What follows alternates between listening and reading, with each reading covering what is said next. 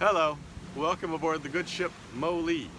Today is 177 of the Figure 8 Voyage 2.0, and our position is 42 south and roughly 42 west, interestingly enough.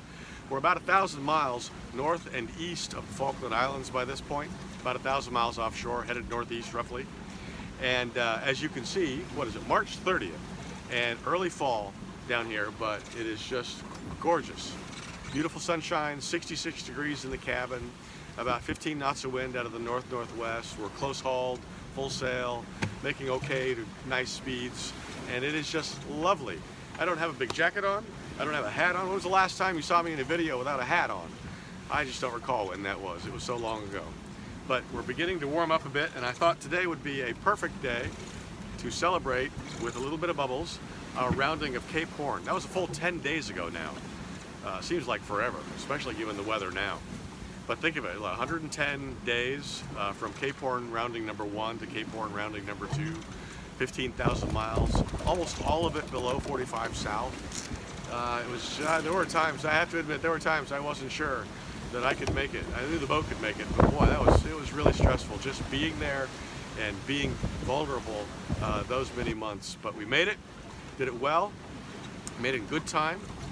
I was a little bit shaky there at the end, passing north of Diego Ramirez. I felt kind of a bit of a fool that morning after having written an article about how in heavy weather one should go south of those islands, and then I had decided to go north and got heavy weather.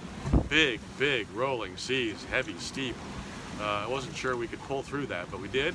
And then we approached Cape Horn, fog cleared, and we got another just beautiful, beautiful shot of one of the most beautiful rocks in the world. So we've done it. We've actually been around the Southern Ocean, below the Great Capes, below Cape Horn twice, and are now headed north. So today we celebrate having done that. So give me a second here to open up.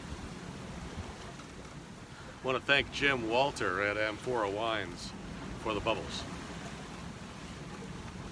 Oh, come on.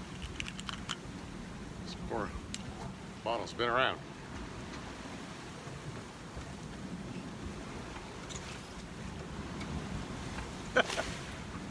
Woohoo! Splash. I almost hit a Prion. So, the second thing to celebrate today is that as of tomorrow, Mo and I will have been continuously underway for 6 months.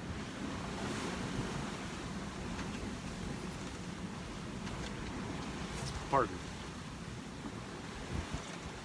Pardon, I haven't had sparkling wine in a long time.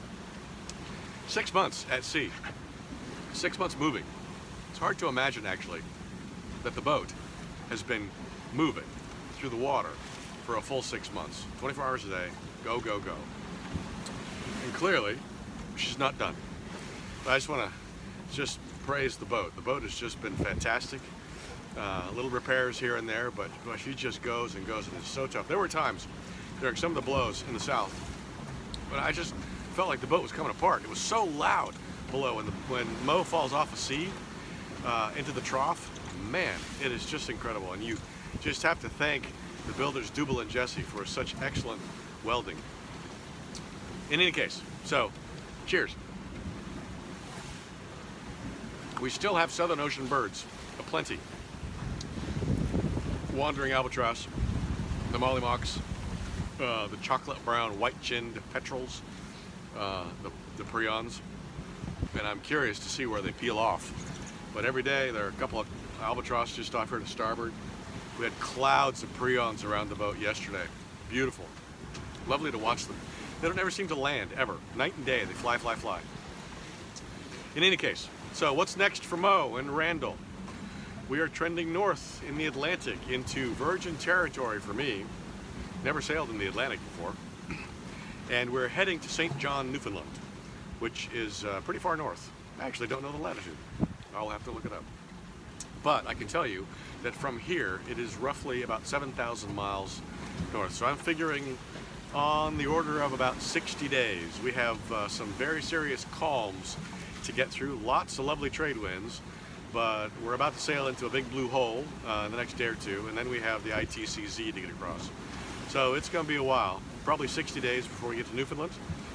Hoping around June 1st is the rough arrival time. And then from there we depart for the Arctic.